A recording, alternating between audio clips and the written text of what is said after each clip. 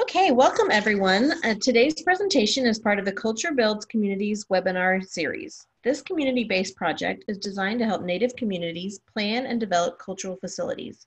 Culture Builds Communities is a project of the Association of Tribal Archives, Libraries, and Museums. Major funding is provided by the Institute of Museum and Library Services, the National Museum of the American Indian, and Margaret A. Cargill Philanthropies. Thank you so much for being here today, Bruce. Thank you. Appreciate being here. Welcome everyone. I hope everyone's staying safe and healthy and wearing your mask to help our community stay healthy is very important.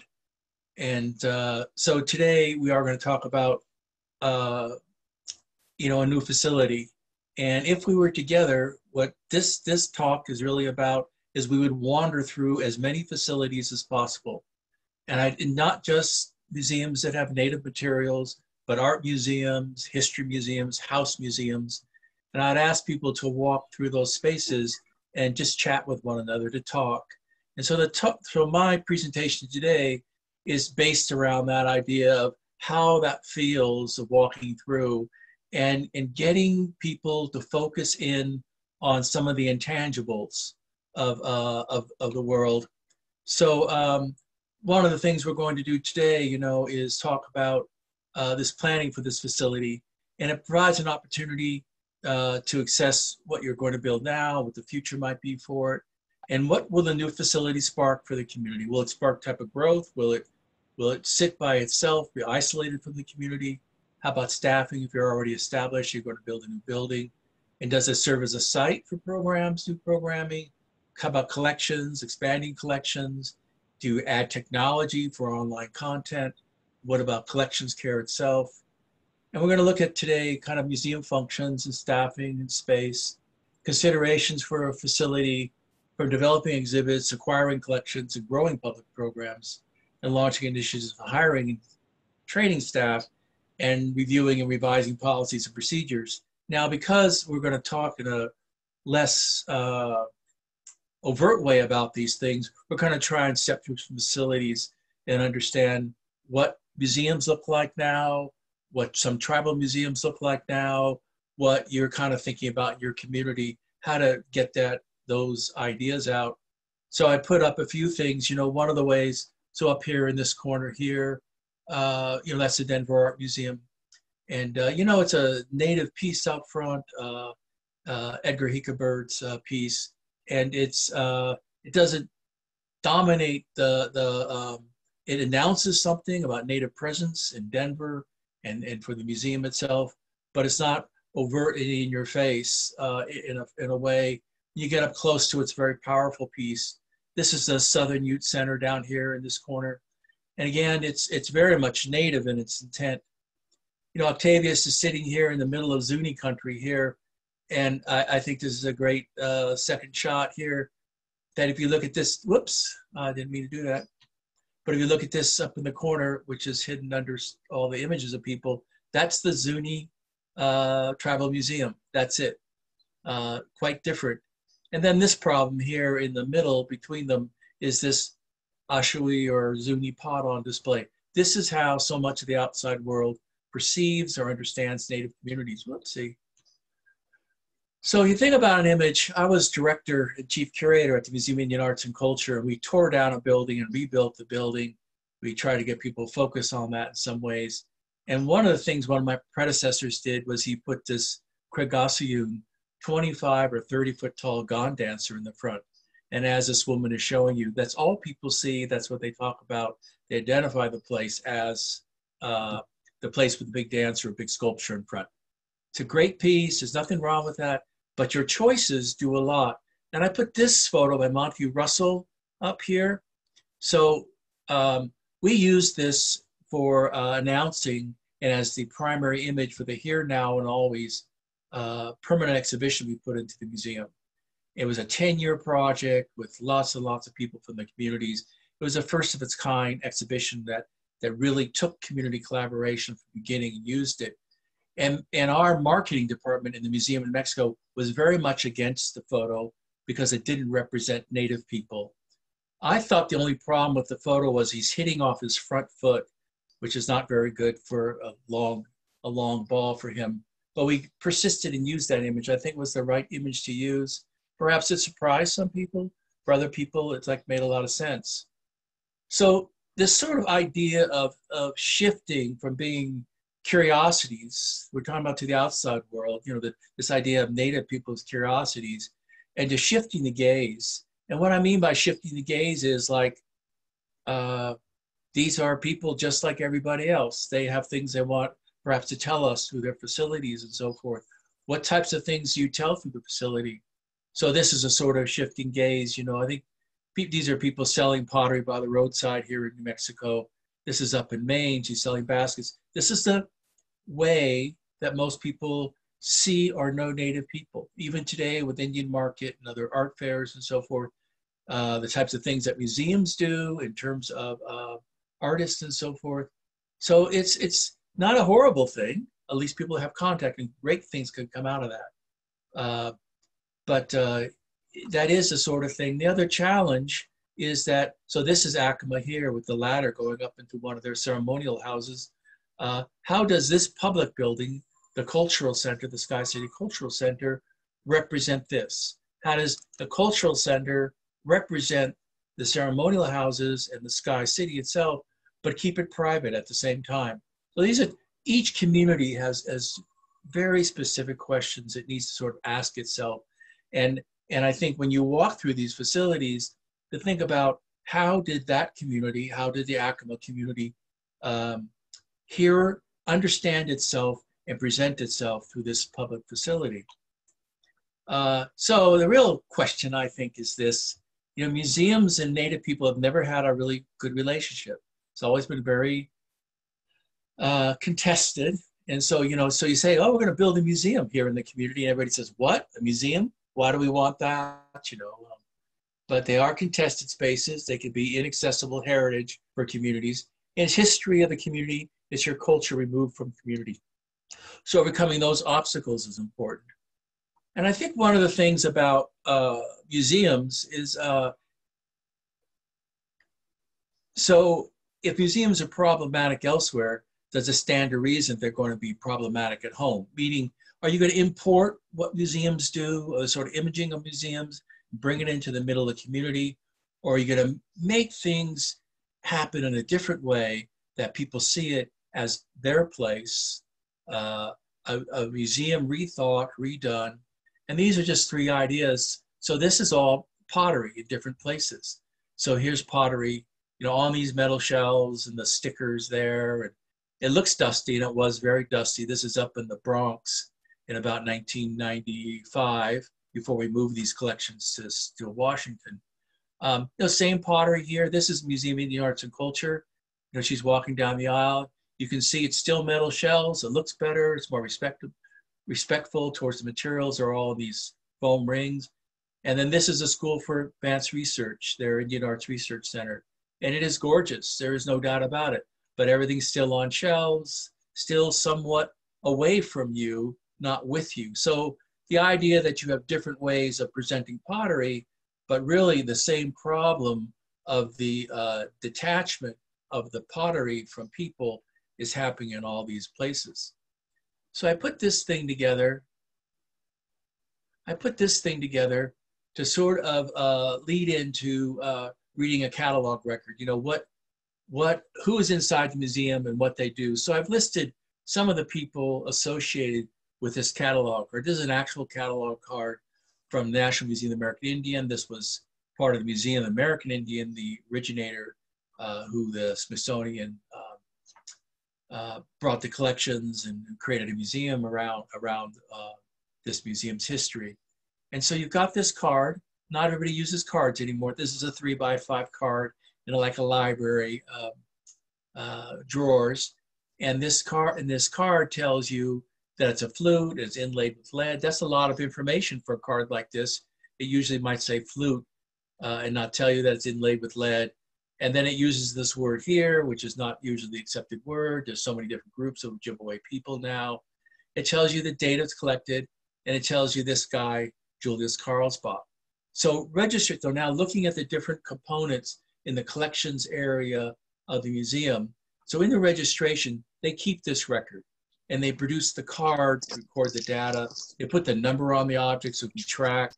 In work at NMAI, registration was responsible for taking written records and making them into an electronic catalog. Now, archives down here, they're photo and paper. They're additional records. They're the primary records. Because let's say this guy, whoever this who collected this in 1857, had a letter about, oh, I visited so-and-so today at such and such a place, or it's by Duluth, or it's by this place or that place. It'll give you clues, maybe, if not specific information. Now, the collections managers, who mostly we deal with when we go into museums, because they put things on the shelves, they keep them there, there's pest management, they help researchers and travel visits. You know, they really know a lot about the collections because they're there listening to people, and they're exchanging information with people as well. And they're also providing something called cultural care, and that has to do with the community's own decisions about perhaps how things would like to be cared for in the museum. Conservators, they provide care for the objects, and it's a big changing sort of group that's working now and working with Native people that understand how Native people want the objects to be preserved or not preserved. There's a lot of collaborative research, and their work is recorded in a database as well as with registration. And they have close contact with objects. They're working with people. There's a lot of materials research. They can be a real resource. Now, a curator, they're the person who ostensibly knows what 1857 means. And they know that Julius Karlbach was a dealer on Madison Avenue in New York City between 1930 and 1966, and how he's he can be a complicating figure. It's also the curator is also the partner with Ojibwe people in the sense of changing the spelling, trying to decide if it's from one particular Ojibwe community or not. I think the job of a curator now is to complicate. And I mean complicate in the sense of, look how simplistic this card is compared to the information that might be available. So if I'm thinking about what is inside a museum and why, so now we're walking through, right? So these are the sort of things I might say or ask you to think about as we walk through the museum and how we enter the museum. So the importance to you, is there importance to your planning and facility in terms of the museums that we're looking at? And what are the cultural values and how will those cultural values fit into your facility? And you're working with a program to program you, and what I mean by that, the community, and not just another building, a museum. You're not building a monument. You're not trying to duplicate something else, but you're programming with yourselves as a community to create something that it reflects yourself as of the community, that people feel like it's there. You've got to decide what the community wants. Maybe there's people who don't want a cultural center or museum, or they want a cultural center or a museum. So that's the second question. Same thing. It's just, is there such a thing as a cultural center for your community? And what is it going to be for? Kind of bottom line, is it going to be for visitor education, control of visitors? Is it for community members? Is a facility going to collect? Are you going to bring items home, cultural patrimony and NAGPRA? So as you're walking through a facility, you see how they're handling these things, and just physically in the space, how people are handling some of these questions, as well as talking to people like the collections managers and the curators. How are you handling these things? How are these decided? How do you decide that goes on this shelf or that shelf? Who are you talking with? What types of knowledge can you share with us? So this is classic. This is what we think museums look like. The photo on the left is from Arizona State Museum, and they have done a magnificent job in rethinking their collections. They've also got the things out of the plastic bag so things can breathe properly. The things are off the wood shelves, which can attract pests and so forth. The collection, unfortunately, on the right-hand side, the Santa Ana pot with the other pots crowding it, that really hasn't changed much. That's a collection in New York. This is also just our classic view, this guy leaning on the shelves and opening drawers here and there, just an endless row of drawers And then this other side, shoe boxes filled with archaeology. That's what this is. Think how many pairs of shoes that is, how long it took them to collect those shoe boxes. Shoe boxes can be dated, but inside are ancestral, not remains of people, but all the other pieces that come out of excavations. So then, and then this photo down here, the baskets down here, mostly Chumash from around the Santa Barbara area in California. When you look at these baskets, then they're on shelves. They've all got tags on them. You can see the tags with barcodes, so they can be located and so forth. It's a pretty good job. It's a redo of collections at the National Museum of Natural History Anthropology Department, but it still lacks some place. There's something about it, the feeling. But this is the point when in our discussion, I would turn back to you all and say, how do you feel? You know, and somebody in the group would probably say, well, the baskets are feeling X way or this or that. Can we touch them? You know, those types of things. So having a discussion based around your experiences in other places is a great tool that you have. Just another picture of things. There's a lot of things complicated about this shot, the kind of makeshift way. These are old hat boxes being used to store things. Over here, the bowls are upside down, right? The difficulty of that, again, metal shells, the tags, you basically see the green shells, you don't see much else. If we were in here too, I'd point out that you don't have enough space on the bottom in case there's a flooding problem. You need 6 to 12 inches along the bottom here. Things are also sorted. This is another issue, that things are sorted here according to size, as well as the site of these ancestral places. I wonder if Native people would agree with that sorting of things. I wanted to bring these into view. Again, I brought this up a little bit. I have no idea what those little yellow squigglies are, but those are nice. But these are newer facilities. These are improved storage. And what I mean by that is that they've done a lot of work to bring things around and make them better and all the rest of that. And they've worked hard on doing that. And so you can see the pottery in here. The pottery is like Virgil Ortiz, and this looks like a Luan de Foya piece, an older Santo Domingo piece, these two, Robert Tenario. So they've grouped Pueblo pottery together. And over here, the baskets, again, are on much better circumstance. The shelves are padded. They've got this little lip on them so they can't roll off if there was some type of earthquake situation. Museums have really tried to do a lot with the collections that is much more respectful than the circumstances they came out of. But I still would ask people, how does this make you feel? What about this? The other thing is, so to see these collections, we walk down into the basement. Let's imagine we walk down into the basement. How does it feel that you walk down the basement and there's a ring of keys and somebody has to open the door to let you in? What does that feel like to be in a separated space from the rest of the museum facility? So I wanted to talk just a little bit about NMAI, National Museum of the American Indian. I was part of the senior staff there. I was responsible for the research and collections for the museum for 10 years. And part of my responsibility was opening and developing the operating principles for the Cultural Resources Center, which is about 15, 20 minutes from the Mall Museum. And this is the home of collections and research. It is purpose-built, meaning it was built for the collections. It was designed around the collections. It's clearly not a square building, but a nautilus-shaped building. You walk along this path here, you come into the door, which faces to the east right here. It's built to honor and be a dignified home for the collections.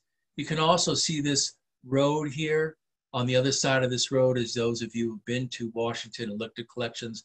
That's the anthropology facility in the Museum Support Center, which are 5 pods, each pod about the size of a football field with 3 stories in each of them. very different ideas about the collections being alive versus collections being specimens or artifacts. And that's the way that was built. When we built this, I wasn't there for the very first part of NMAI, but Rick West told me, they wanted it attached to the other building. He said, no way. He actually said, no effing way would he attach anything at the college. He wanted a standalone facility. A great decision, really important decision for the museum. And this is the entrances, how you come into the museum here. To the Cultural Resources Center, I'm sorry. So one of my projects too was moving out of the Bronx warehouse. There was a 20,000 square foot building in the Bronx that housed the collections. And again, some of you might have been there. This was the entrance that faced out on the Bruckner Boulevard, as well as Causeway. Very, very noisy. I remember my first meeting there. We were in trailers and made my hair stand on end. The cars going by on the Causeway were so noisy, and trucks and all these different things. It's also a facility, because it had been built in 26 and pretty much ignored. It had some different toxins that we needed to deal with inside the facility. Each of the rooms, like this pomo basketry here, each of the rooms were about 10 feet, 20 feet wide by 10 feet high, 20 feet long. And in a room that size, there were 7 of those rooms, 10 by 20 by 20. There were 7 of those rooms, and each of those rooms had between 16,000 and 25,000 objects each. It's a terrific opportunity for us in moving the collections. It was a 5-year project. It was about 832,000 objects. There was nothing broken at all. It was really a resuscitation for the collection. It really brought the collections, returned its breath to it, returned a life to it in some ways. It was really quite extraordinary. I was fortunate to work with 67 or so terrific people, both in Washington and New York. At the beginning of the project, it felt like the New York staff was pushing the collections towards Washington. And about midway through the project, the 5 years, it felt like the staff in Washington was pulling the collection. We had a truck a week. The trucks were divided by cultural areas, and there were several reasons for those areas. We're talking about 53-foot trucks, by the way. And we had several times, we had more than $50 million worth of value that we couldn't send that all in one truck. We developed all these specialized ideas about packing and things like that. We did the first inventory of the collection. Every bead was counted. There were overcounts and undercounts. And so it was the first true assessment of those collections. If you had been to that facility previous to the work that we were doing there and moving the collections, these little rooms, these 20 foot wide rooms had a row of shelves along the wall and a double row in the middle. And people didn't have the heart to stuff things back in those drawers and put them in the shelving units. And so the drawers lined the aisleways, and they actually then pulled out drawers, and you walked on the drawers and walked down the aisles. It was very extraordinary in many ways. We also did conservation, not conversation, but conservation assessments. Sorry about that. And what that meant, we looked at condition, we did some basic cleaning, and if something needed triage in order to move it, we did that. So we stabilized the pieces in New York to be moved. We did new photography of everything. We created 18 trilobites of images. We had an opportunity that would never come again to photograph everything. If you want to see the photographs, go online to NMAI's collections. Those are the photographs we took. We had an opportunity to photograph the textiles, which are sort of oversized. And we could have used the table we had been using for that. And it would have been at a slight angle, or we could invest what was then, a little bit of money, like a few $1,000s. We bought a new table, and we could get a full-on straight view. It was a great opportunity. We built new mounts. You see these types of mounts every place now. So we could take a piece that had been sitting on the shelf without much protection, maybe rubbing against other pieces, maybe could roll off the shelf. And what we did was we built a lot of ethafoam mounts. And also with those mounts, what we could do was we could put something upright, or we could lay it down in a certain way. We could protect its more delicate pieces. We also developed cultural care. Cultural care is very complicated. In a big collection like this, we had, for every section of the collections we moved, we have different people who came in and talked to us. For the Plains material, as an example, cultural care, George Horse Capture and Emil, her many horses, were both within the staff, of course. And Emil and George talked, they talked to other people, and they decided to move the more culturally. They developed a series of rules about handling the collection: men, women, keeping things together, not keeping things together, the types of cultural rules someone would practice in a community. And they came down to this idea then of the culturally sensitive objects, religious or ceremonial objects that are in the collection. And they decided, like it's done on the Plains, that these pieces would be conveyed separately from the household objects and the clothing and so forth. And so we saved 2 trucks just for those highly culturally sensitive objects and brought them separately to Washington. There was a type of blessing when things left New York, a blessing not specific in the sense that we didn't have people from each community to bless their community's things, but it was a blessing for the work of the people doing the work. We had the same thing in receiving the trucks in Washington, a blessing that things had arrived. And the other thing that we did with the move was we organized the collections. What I mean by that is we went through and we put things by tribal groupings instead of anthropological groupings. And you see that today when you go to the Cultural Resources Center. And the principles we developed for the center, there are 3 simple things that we developed. It's called unprecedented access. That means that things are open, and teaching staff how to step back, allow that access to feel like it's totally open. We also talked about preservation, and the best preservation might be putting the object back into use. It may not be just staying in a dark room, the right mounts and so forth.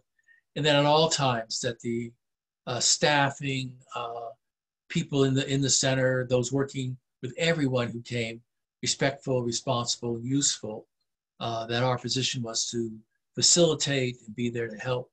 Museum, the Cultural Resources Center itself is set on the directional axes. There's a welcome area, there's indoor and outdoor spaces for prayers and things like that. And you can see in this picture here, there's no hidden rooms. For the collections. People felt that in designing the center that things were in special rooms, they were hard to find and so forth. And then it's a home for the collection. There's a dignity about the facility, which is important. And then there are problems with the facilities. I will say that. I think the biggest problem is actually that there's no kitchen. For Native people to come and no facilities to prepare and have meals together, just to have a microwave, it doesn't work very well. We looked at that and changing that. It was just too expensive in the end. But the staff was terrific. We were bringing a lot of people in from different parts of the hemisphere. And if you go now, if you have gone, you know that the staff is wonderful, and they'll have a potluck and other ways to bring food. The 12-foot, that's 12 feet high shelving, these units here, that's a problem too. And we'll talk about it because you have to ride one of these units here to get up there. And there's little space for new acquisitions. So this is kind of what it looks like, right? Emily is pulling out a drawer. I mean, this is an extraordinary sort of circumstance. And so the drawer she pulls out, things are flat. You don't have to touch everything to see it. You can see things visually. Other people can see things. It really helps that way. You can see how tall these are. This unit's about 4 or so feet tall at the back end. This is about a 6-foot mark here, this line between the cabinets. So you've got to get on one of these units and ride around. And they're great fun, but it takes a little bit of learning. Here you can see she's up on one of those units. Kind of complicated. It's really complicated. It's a lot of fun for most people, but I think for some people, it's kind of scary to get on one of those. Maybe some older people, there were a couple moments, let's say. So we're getting close to the end here, and I hope there's some good questions and some comments. We were walking around too. Look at these exhibits. These are all different exhibits about Native people. There's a lot of things, this is the classic one. This is actually they're in Gallup. They're making a dry painting, and people over the rail looking at them, and it's great. People will do this in front of people, but this idea of demonstrating, that's the way you see people. I've already mentioned that's problematic. So maybe there's a place for programs at your facility that you're planning, but how do you plan that? What does it look like? How do you change the dynamic and the agency of those things? And then these are different places. This is Montclair in New Jersey, who have just redone their galleries. You can see, they have a great deal of materials here. Probably they work with the community. Somebody asked them to keep the bonnet separate from the other materials like this. This always brings to mind when I see this, it looks like the bonnet is being protected by the case. We had a piece like that in the Oakland Museum, and a man, Wallace Burroughs, came in from one of the communities, and Wallace looked at this piece that was in a upright case like that, and he said, "It was so wonderful. You're protecting the people from that ceremonial feathered outfit." That he saw it completely from the inside out, not this sort of outside idea. This is a recent exhibit at Yale, painting the walls, different things, spacing things out like that. I've forgotten where this is from, this fuzzy picture, but again, this idea of how things might look, they've got a real combination of things, really what communities might look like. Again, objects in cases with bonnets on the cases. And then this is Denver Art Museum. They're, all fairness, they're redoing this now. But again, this idea of scattered objects and so forth. And so how does this, again, I go back to my essential question, how does this feel? Does this feel like your community? Is this the way you want people to think about you? Those are the questions I think in going through these facilities. Now, I know it's hard to get out with COVID right now and so forth, but it's amazing what's online and what you can do with Google in terms of looking for exhibitions and so forth, and finding things, and maybe having a virtual meeting with your committees and so forth, and begin to discuss some of these things. So let's talk about planning just for a minute. It's really got to be this inclusive planning, and you've got to do some work before the architects and planners arrive. You've got to build agreement and consensus. It's a cultural facility. We understand that, okay, we're going to build this cultural facility here, on our lands. Where's that site for that? What does the site say? If you put it out by the road, that's how people know. You put it inside the community, maybe it's intrusive. Different communities have used cultural centers to control the outside world. Others use it to educate the outside world. Other places use it for language and culture preservation and learning and retention. So there's all these different things, and those are the types of things that need to be discussed.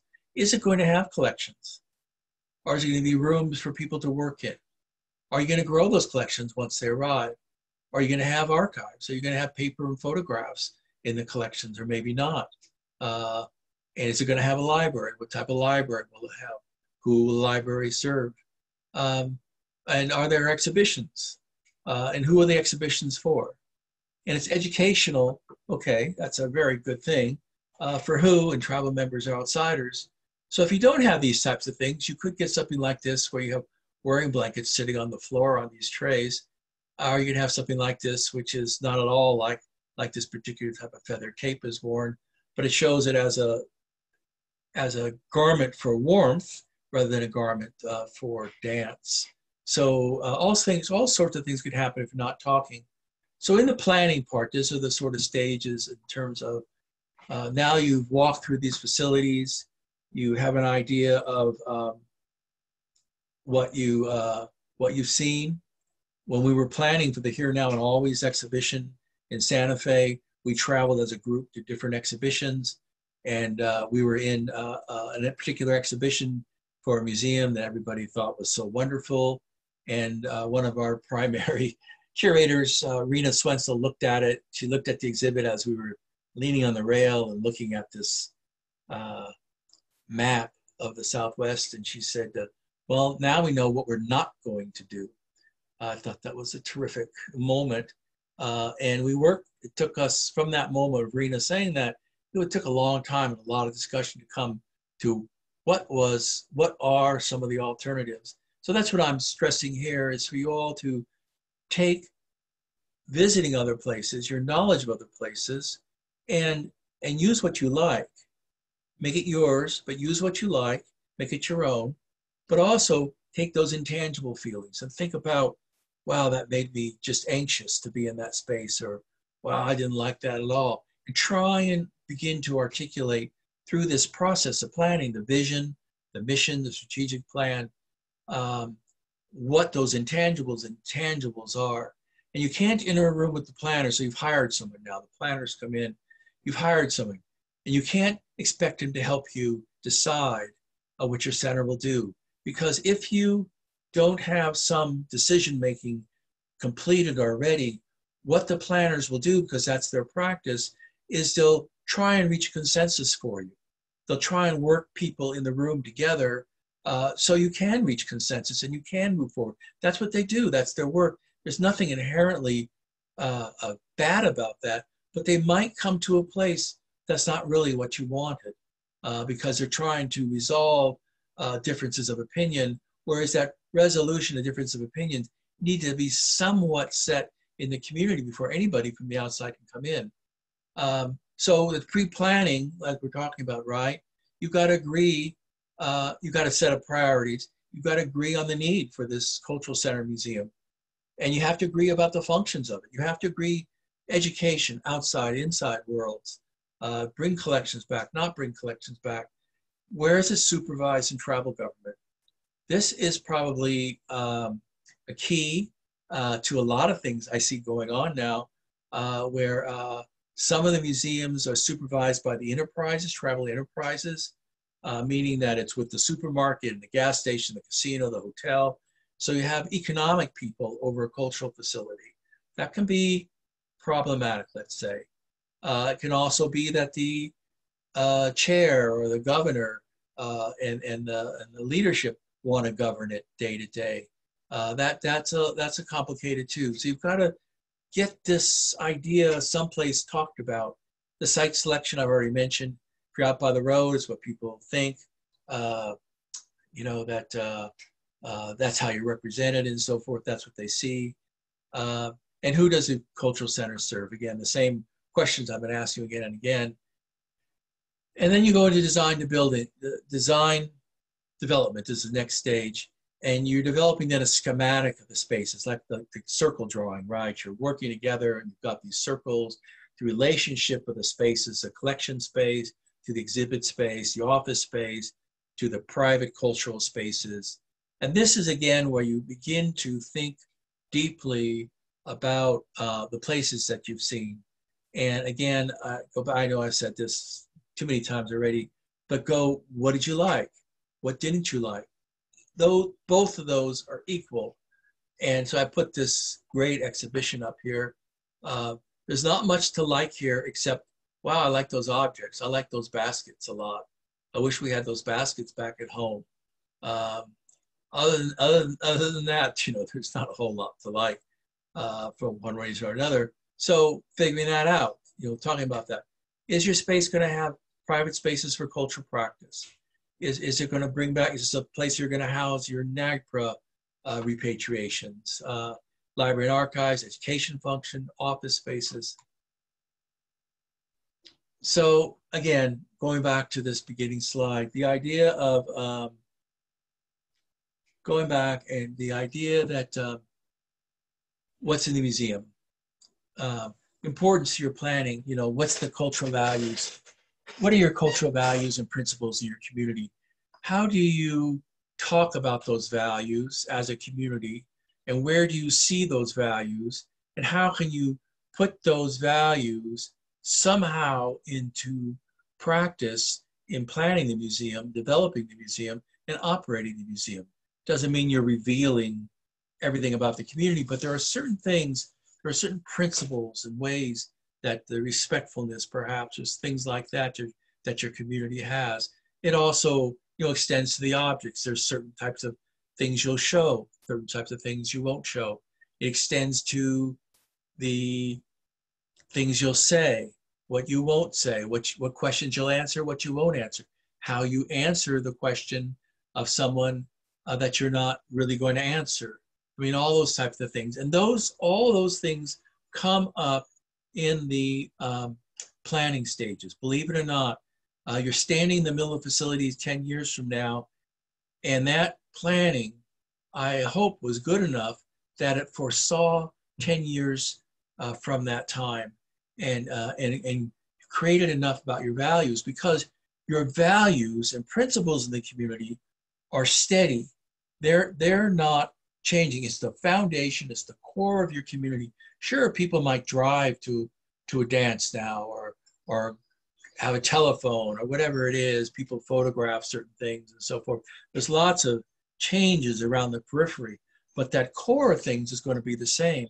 So finding that core, being able to articulate that core in a way it doesn't offend the core or violate your own principles about the privacy of that core, and finding that core, maintaining that core, finding how other places like museums, other cultural museums, other tribal museums and cultural centers, how have they managed that core themselves? And final slide, I showed you this slide a couple of weeks ago. I just want to go back and again encourage you to look at the guidelines for collaboration at guidelinesforcollaboration.info. I think these guidelines developed for museums and developed for communities are very thoughtful. There are lots and lots of people from around the country involved in writing these guidelines.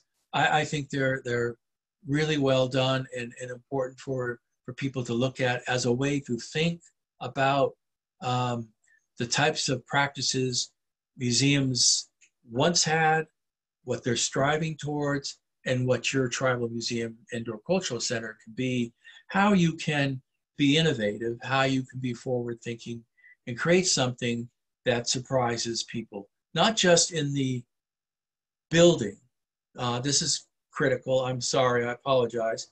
You know, a lot of travel centers are very beautiful, and they've put a lot of the cultural principles into the beauty of the building. And I think that's important. People get that idea. But what goes on inside? That is really what we're kind of talking about today. Less about the building and so forth, but more about the inside of what it looks like. I'm going to stop sharing. And then I hope there's some questions and comments. Okay. That worked? Did I stop sharing? Yep, it worked. Okay. So I hope there's some comments and questions about things. Yeah, which museum or tribe was it that you said tore down their existing cultural center and built a whole new building?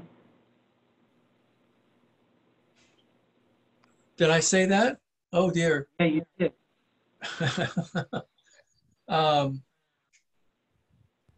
Early in the presentation. Yeah, early in the presentation. Boy, I'm now confused. Well, I have to think about it. I'm sorry. There are places like Acoma. They had a building they had built in the '80s with equal opportunity funds, and then that burned down. Then they had 2 trailers, and they have facilities they have now. Wow, I'm stuck. Sorry, Tim. Tim, is there a reason? There could with our planning, we might possibly go that direction. I don't think so. We're looking at it, renovating and expanding and adding on. But if the planning indicates that we need something entirely different, then we might have to go that way. But I was, when he said that, I thought, oh, I'd like to know who that is. Yeah. Why? Somebody suggested maybe it was Southern Utes. I don't. They had a facility that was like a old building, like an old government building, cinder block. Just you can picture it. And they did tear that down to build a new facility. So that's an example of that. And I think having the forward thinking to tear down an existing building, if that's possible in your project, I think there's nothing wrong with that. I think that if it doesn't fit your needs and you have the funding and you have the community wherewithal to tear down something, rebuild something, I think that is that's very, very good. Sean, do you have thoughts? Yeah, I've had the great pleasure of working with Bruce recently at the Co Center here in Santa Fe, and your experience, Bruce, is magnificent between MIAC and NMAI and the Co, all of which are cultural centers or museums dealing with a variety of tribes and cultures. The cohort communities here are looking to build facilities specific to their own tribe and community. What lessons did you learn from these other facilities that are kind of more shared?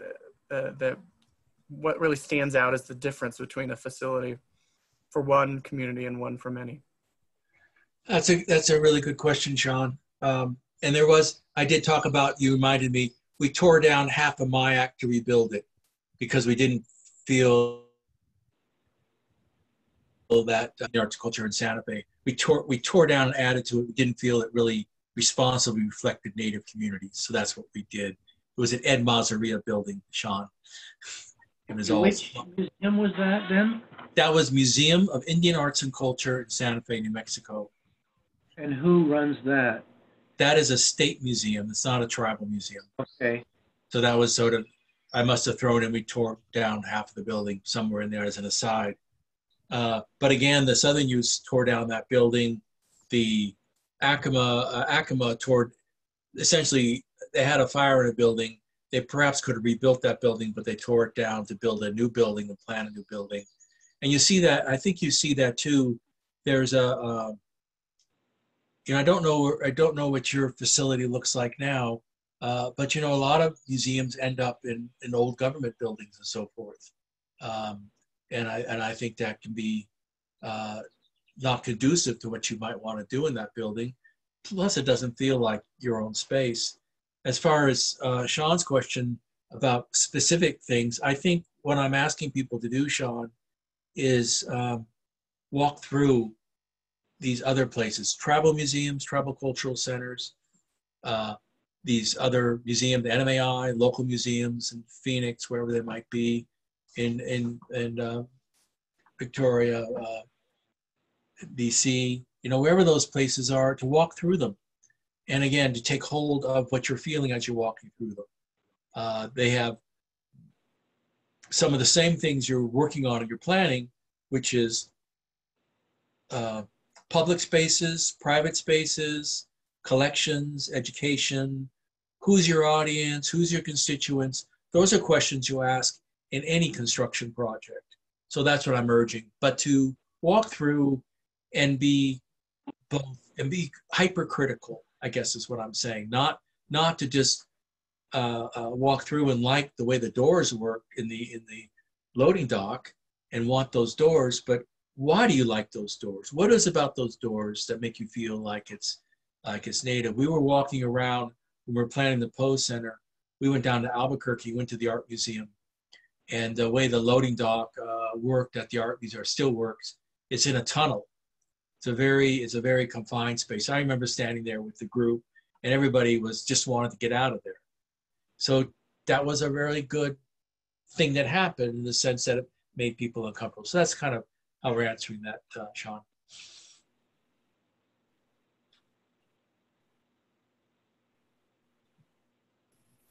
All right, what other questions do we have?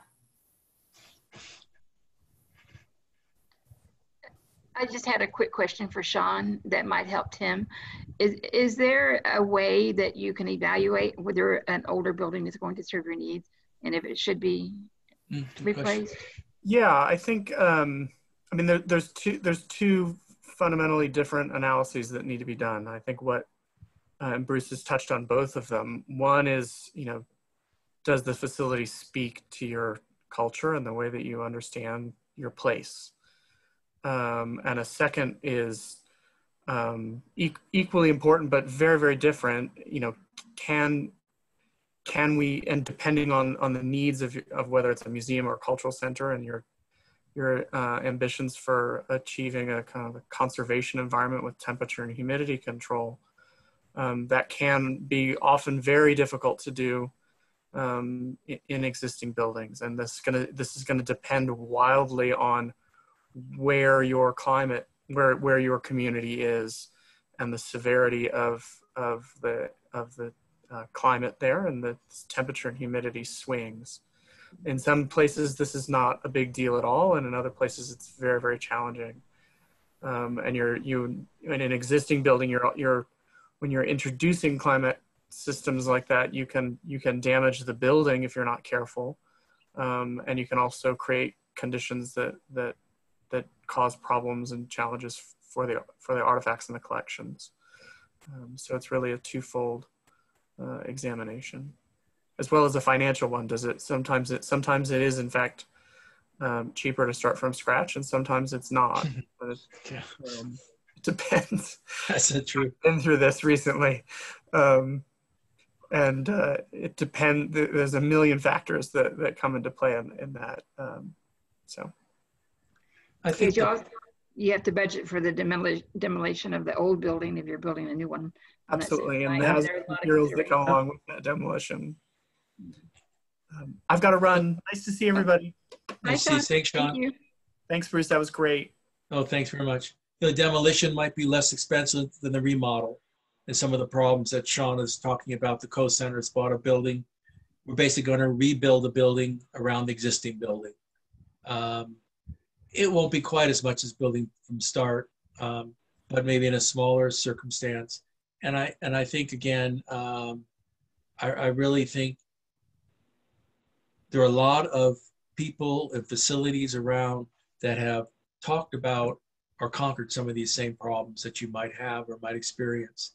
And I guess what I'm urging you is to use people's experiences to find out what types of solutions are out there. I think there's very good solutions out there. I don't know if there are any other questions or comments. I just wanted to say thanks, Bruce. It was a great presentation. Sure. I've been able to take a tribal museum studies course, and I loved it. I loved everything about it. And good. I learned a lot, But the other thing is I've been able to attend ATOM's conferences and visit places. So it's inspiring. And it's also being able to hear from the people who work there and who were part of the construction or the creation of their facility. It's so meaningful because you can hear the concerns regarding how to show dignity to these pieces that were not respected for years, how to bring them home, how to put them in a respectful place, and how to let them live again within their community. So yes. I'm really excited for our opportunity. From where we are, we're a small tribe, Port Gables-Glallam. We're located in Kingston, Washington. Is in place. We already have a location. We have, we're going to build new. We have a couple things done. But there's still so much planning and knowing the steps to take. And that's why I so much appreciate all of these Zoom meetings and webinars, because they're helping us figure out the structure of step 1, step 2, step 3.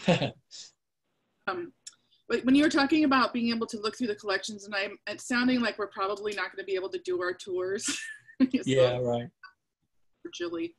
I think the thing I was really looking forward to, because when we filled out, we had these, we had 2 collections that we were sent to identify pieces that we'd like to look at if we get to visit the facility. And the thing that I was looking forward to is being able to read that additional research that's collected and perhaps saved in the archives on pieces, on objects. Yes. That's what the archives does. A lot of times there'll be a letter that's associated with an object and it has all the details, the behind the scenes stuff. Right. That's what I was really looking forward to. So if we can't visit these locations and talk to somebody face to face, who do we reach out to? Do we just contact like their collections manager? Is that to help find that research material? Yeah, I think that's a very good question, and we're unfortunately in the middle of this COVID pandemic, and we have to adapt. We've already adapted ourselves clearly. The cohort was going, as you say, was going to meet in Washington. The meetings in November. Everything is more or less on hold, and I think that the virtual meetings are wonderful, but they have some limitations. And if you want to see the collections, I don't know if the collections manager's in the building, but they could go down the aisle with their phone, if nothing else, and show you the collections that way. There might be things online. I think it's important to look online. You can look through different databases online and see what there is. There is a real limit, though, to how far you can go at this point, and you know that already. Yeah. I just go as far as you can. Looked at, go through the other sources. Look at Library of Congress. Look at Google Scholar. Look for books. Do the secondary reading, so you understand what people have said about your community maybe at this point. And then when things open back up, which we all hope will be soon, then you'll be prepared in another way to see those collections, like reading that card, reading that catalog card, and knowing what those names, knowing what Julius Carlsbach's name means on that, and knowing who he is and what he did and so forth. So there is some research you can do in the meantime. But I agree, it's really hard not being out in collections and those types of things. We have asked for a year's extension, so the program will extend beyond when we anticipated it would end. And we're hoping that we will be able to make that trip because it is important. Yeah, and yeah. So we're doing everything possible to make that happen for you. And if everything's open in September, we'll do it, but we kind of doubt that's going to happen. Yeah. But with the added time, we'll just see what the future brings. Yeah, well, everybody is, all the organizations we work with normally have extended things, like THPO, the Tribal Historic Preservation Funds, which are usually September to September period. Got to use them, else they go back. Have been extended for a year. So there's lots of stuff on the horizon. People are being lenient in wonderful ways. So I hope that everybody is towards this wonderful program. It does set back people's planning in ways, but maybe there's some other work. Maybe there's some other community meeting stuff. Maybe you can't even get together as communities, so maybe there's not even that at this point. But there's other things that can happen. I'll just tell you one thing, just kind of briefly. We're working on I'm working on this book project in San Francisco. It's a donated collection, and there's ancestral Pueblo pottery. We have a small group of leadership who have been coming helping with us, and we can't meet in person. So I mentioned this at the very beginning of the conversation, but I was really thrilled to hear them say, this virtual meeting is a new normal. We can do a cultural consultation virtually. That's just the way we're working now. And it's actually, and the other thing the person said was, it's so refreshing to be working on these things, in the virtual world, in the sense that everything else is so COVID based and difficult. Whereas this cultural thing was more about the continuity of people. Okay. Anybody else? Or we?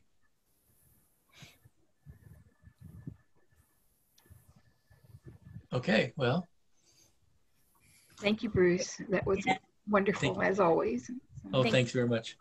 Okay. Thank you, everyone. Thank you, everyone, for listening today. I wish we were walking through a facility and talking as we went. But another time. Thank you. We will. Bye. Stay safe, everyone. Bye. Bye. Yeah.